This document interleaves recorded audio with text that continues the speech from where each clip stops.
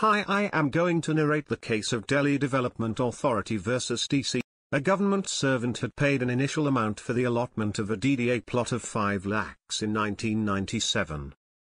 He requested for the extra time to pay installments as he wanted to avail loan facility from. Meanwhile, he realized that the plot allotted to him through a draw of lots has already been allotted to another person 2 years ago. Due to this negligence of the DDA, the respondent approached the district forum that dismissed this. Subsequently, the State Consumer Forum was approached that passed an order in favor of the respondent.